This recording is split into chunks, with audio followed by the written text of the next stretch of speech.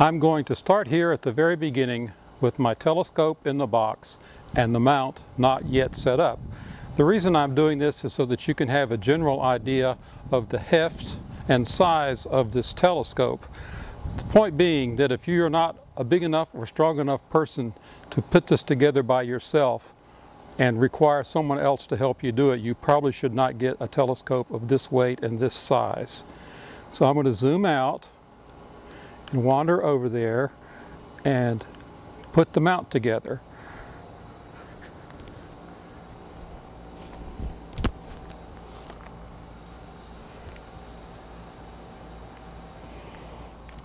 Now, as you can see, I've got some bungee cords here to help keep the mount from flopping around.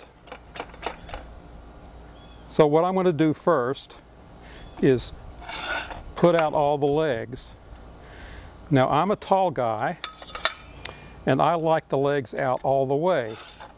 If you are a shorter person, you will have to figure out what is the best size of legs for your height and weight. And if you're setting up for kids, obviously at a public star party, you might want to put it lower than you might otherwise for yourself as an adult.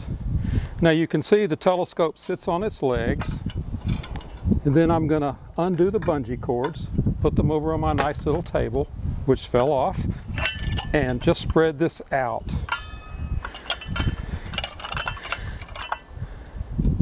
Now, if you can't lift this, you shouldn't get.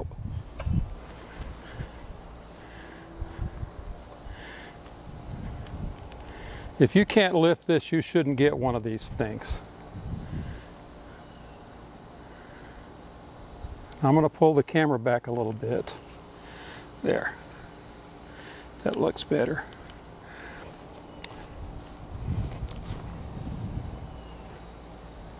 So the next thing to do is put the telescope on it.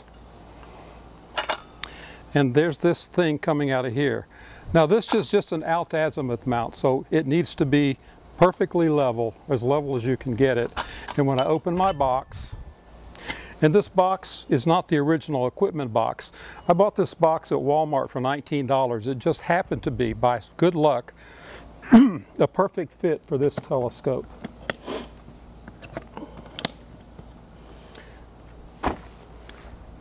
So here I have this little bag of all the accessories that go on this telescope, and we'll put them off to the side for now.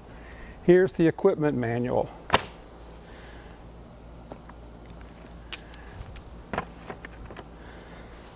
So I'm going to take out the telescope, and it's kind of heavy as well.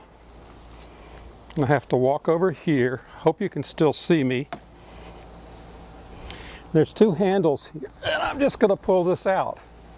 Again, if you can't do this, you don't need to buy this telescope, because you can't count on having somebody else available, like your boyfriend or your husband or somebody, to do it for you. If you can't do it yourself, get a smaller telescope. So I've hefted this thing up here. And now we're going to take this screw and screw it in just like that until it sets. And it's already started to catch. So here we go. I'm almost there. You want this to be stable and sturdy, but not too tight. Just tight enough. And the legs need to be sort of adjusted so that they will fit in these little prongs.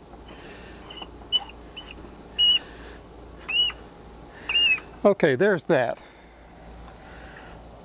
So now the next thing to do is set up the telescope.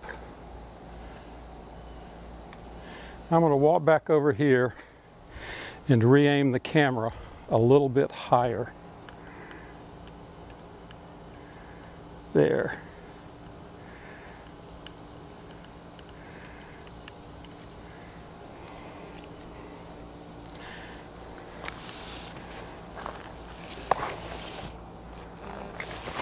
Now in my bag, I have a bunch of stuff.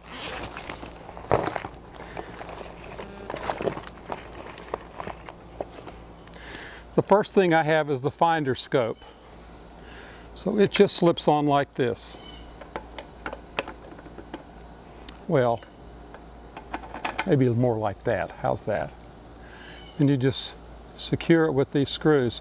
We're not going to worry about aiming the finder scope, but ideally the crosshairs in the finder scope will match exactly the star that you see in the telescope.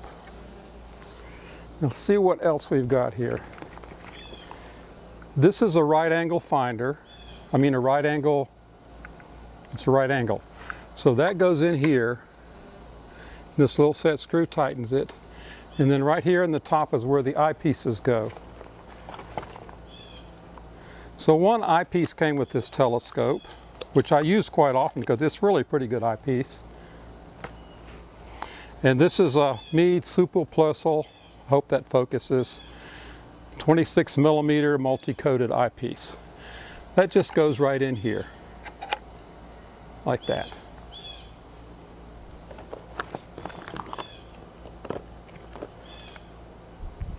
This little doohickey is kind of optional, but if you want to use it, it just sits on here like this and tightens up. And this will hold the hand controller when it's not in use. Sometimes I just set it on the top here.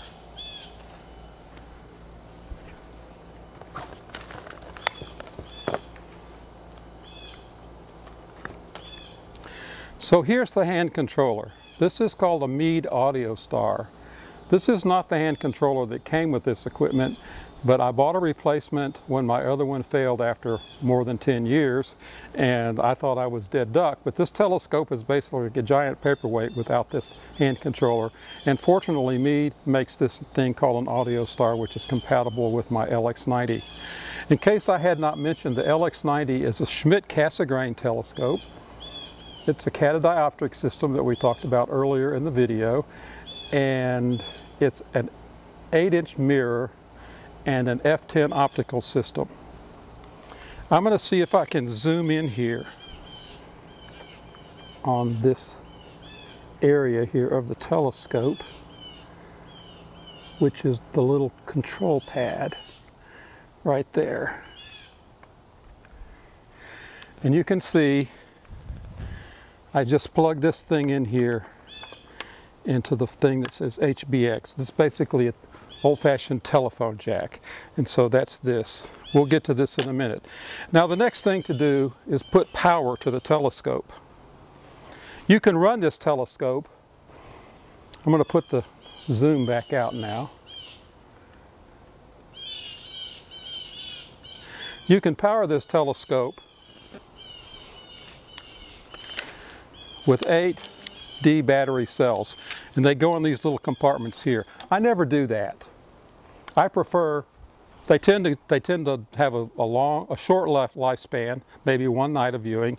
If you're using them on the second night and forget to bring some along and your batteries go out, you're dead. And buying batteries every so often gets to be expensive. So what I did is I bought this, which is a Radio Shack. Obviously Radio Shack doesn't exist anymore, but you can get these things at Fry's and other kinds of places.